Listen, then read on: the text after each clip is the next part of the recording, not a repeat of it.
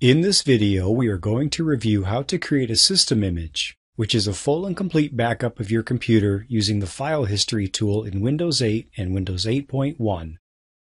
If you're using Windows 7, check out the video Creating a System Image Backup in Windows 7. A system image will allow you to completely restore your computer. This includes the Windows operating system, programs, and personal files and folders.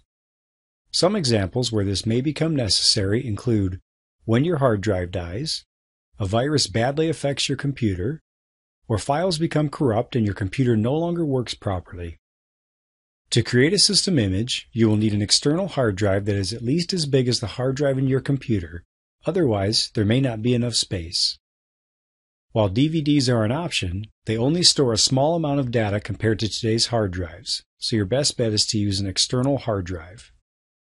To begin, connect your external hard drive to your computer. Close any pop-up windows that may appear. If you have not yet created a USB recovery drive, stop this video and watch Creating a Recovery Drive in Windows 8. If you happen to have the installation media for Windows 8 or Windows 8.1, that will work as well. Otherwise, let's begin. If you're using Windows 8, right-click the bottom left corner. If you're using Windows 8.1, right-click the Windows icon in the bottom left corner. On the menu, click Control Panel. When the Control Panel appears, make sure you're in one of the icon views and click File History. Click the link System Image Backup on the bottom left. A window will appear asking where do you want to save the backup. A smaller window may temporarily appear that states looking for backup devices.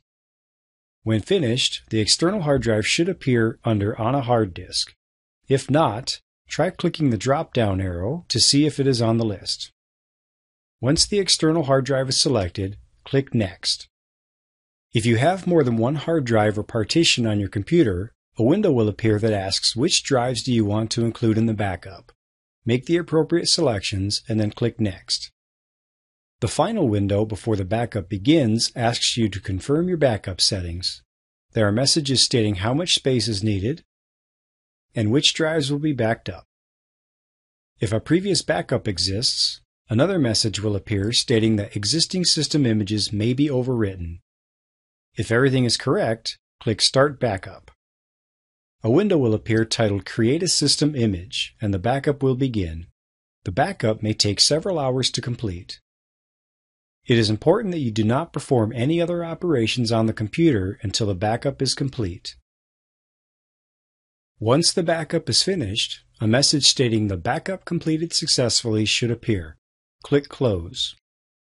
In this video, we reviewed how to create a system image, which is a full and complete backup of your computer using the File History tool in Windows 8 and Windows 8.1. The show notes for this video are available by clicking the link below the video. Please help to support helpfulvideotips.com by subscribing to this YouTube channel and visiting helpfulvideotips.com to follow along on social media. I'm Tom Sutton. Thank you for watching.